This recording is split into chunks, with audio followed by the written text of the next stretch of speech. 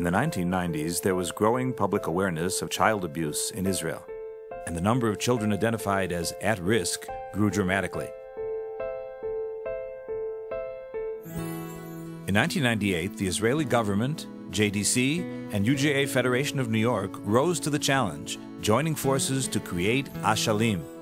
Its goal was to develop and implement new approaches and programs that could help the service system confront this increasingly important issue facing Israeli society. When I came to JDC Israel, the subject of children at risk and their families was a very strong subject on the social agenda of Israel.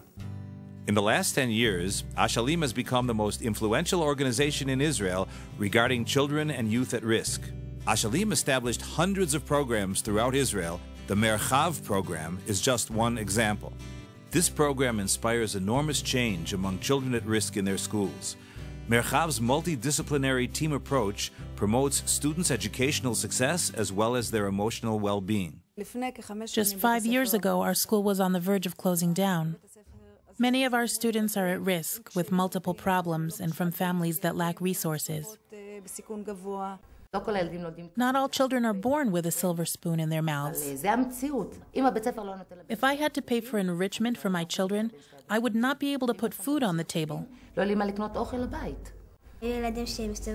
Many children were hanging out in the street. It was hard for them to learn. But now, with the help in school, they're succeeding. The main concept is for the school to provide everything that a child might need catered to his or her specific needs, through remedial help, different therapies, on-site psychologists, enrichment activities, a hot lunch, and working with parents. Cooperation between education and welfare services has generated a more focused and in-depth way of breaking the cycle of risk in schools. Over the years, Ashalim developed many successful projects that are now being replicated. Ashalim has had a tremendous impact on social services in Israel. Ashalim is uniquely positioned to look at the multiple and varied needs of Israel's next generation, from birth to age 18, from all backgrounds and cultures in society. One of the unique models that Ashalim developed to fill a gap in social services is Adi. 2 centers care for over 100 teenage girls each year. They suffer from emotional trauma, physical and sexual abuse.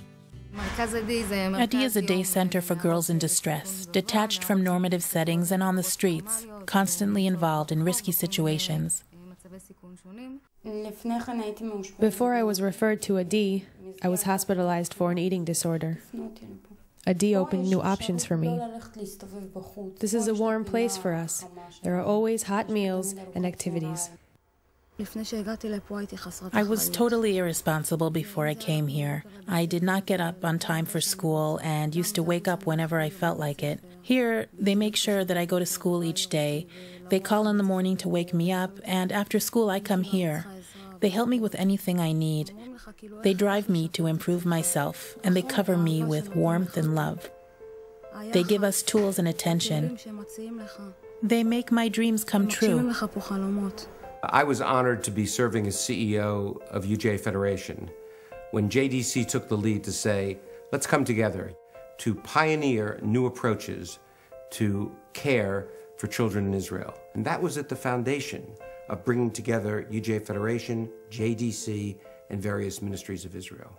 There are 350,000 children and youth at risk in Israel. This number is difficult to grasp, but the unfortunate reality is that 1 of every 6 is a child at risk. These vulnerable children and youth are additionally affected by financial and security crises, and so efforts on their behalf are even more significant during challenging times.